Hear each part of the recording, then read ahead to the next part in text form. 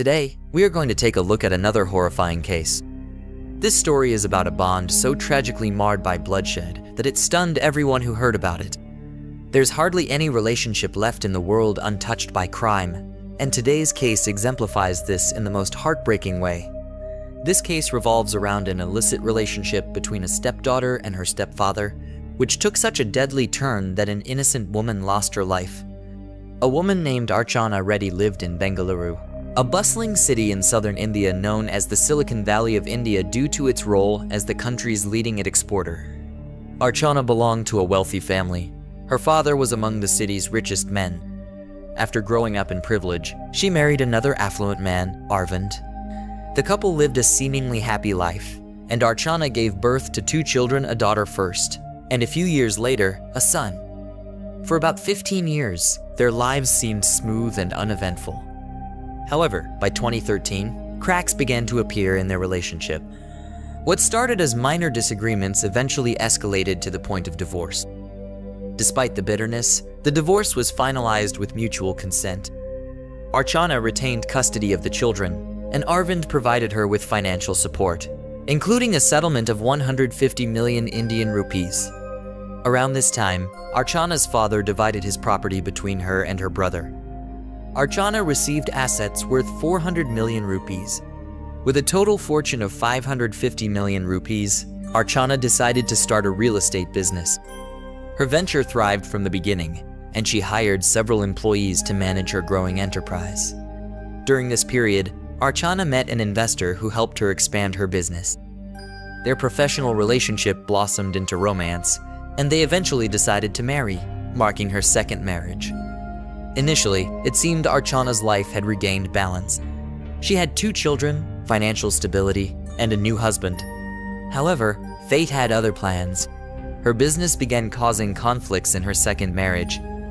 Reports suggested that Archana grew close to her fitness coach after her second marriage, sparking tensions between her and her husband. Eventually, the relationship unraveled, leading to yet another divorce. Now a single mother of 2, Archana focused on her business.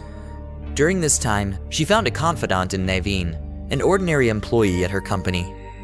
Naveen stood by her during her struggles, and their professional relationship gradually turned romantic. In 2019, Archana married Naveen, marking her 3rd marriage. After their marriage, Naveen began revealing his true motives. He became aware of Archana's immense wealth, including the assets she received after her first divorce and her inheritance. Naveen hoped to gain control over her wealth and business. When Archana repeatedly refused to share her property with him, Naveen's greed turned sinister. He realized Archana would not yield, so he sought another way to achieve his goal. This led him to manipulate Archana's daughter, Yuva, who was in her early 20s. Yuva, too, desired a share of her mother's property. Naveen preyed on her dissatisfaction and convinced her they could claim the wealth together.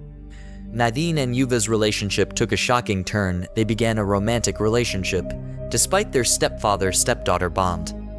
When Archana discovered their illicit affair, she was horrified.